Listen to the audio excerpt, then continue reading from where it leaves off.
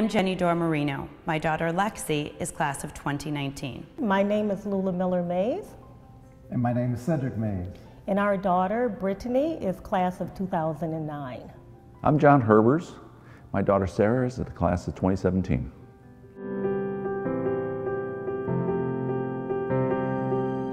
Some of the activities, the summer camp, she was able to get a feel for it at a younger age and just really, was totally on board with the idea of an all-girls school.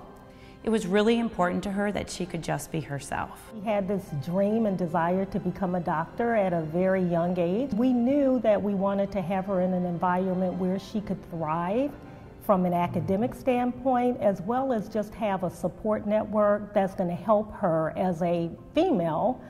The girls that Sarah has associated with not just support each other, but enjoy seeing each other succeed. It allows the kids to focus on what's important, their work in the school, their faith building, their service, and not worry so much about the interpersonal relationships. We had no question in our minds whatsoever that DSHA is the academically rigorous program for the young girls in this community. I think really bringing out the qualities that she had in her that she didn't know she had. Absolutely.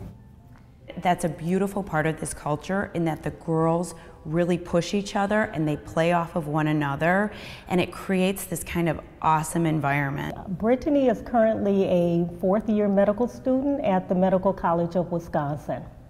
At DSHA, it's cool to be smart.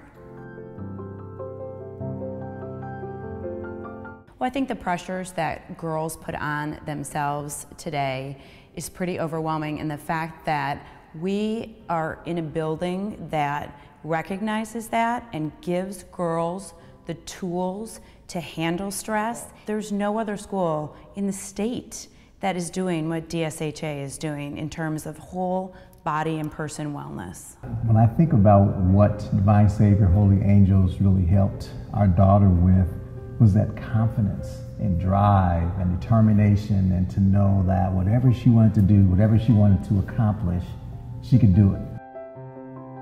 All girls makes all the difference.